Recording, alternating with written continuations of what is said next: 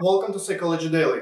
We continue on developmental psychology, and today we'll finish our review of developmental theories with ethological and evolutionary viewpoint.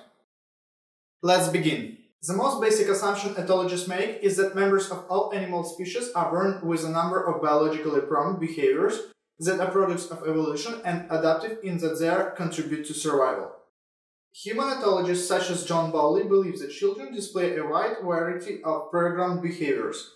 For example, the cry of human infant is thought to be a biologically programmed distress signal that attracts the attention of caregivers.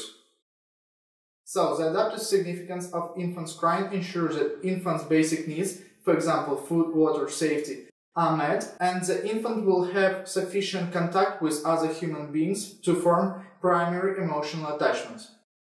Ethologists are well aware that development requires learning. For example, the infant's cries may be an innate signal that promotes the human contact from which emotional attachment emerge. However, those emotional attachments do not happen automatically. The infant must first learn to discriminate familiar faces from those of strangers before becoming emotionally attached to a caregiver.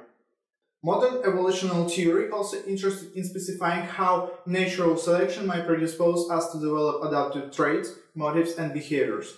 Modern evolutionary theories argue that pre-selected adaptive motives and behaviors are those that ensure the survival and spread of the individual's genes, not the same individual itself.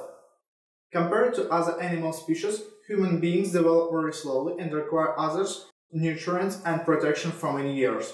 Lengthy period of development accompanied by protection provided by all the individuals allow juveniles to require all physical and cognitive competences, knowledge, and social skill to occupy a niche as productive member of modern human cultures. Evolutionary theories view this long period of immaturity as necessary evolution adaptation. That was Ethological and Evolutionary Viewpoint on Child Development. I hope you enjoyed this video. See you tomorrow.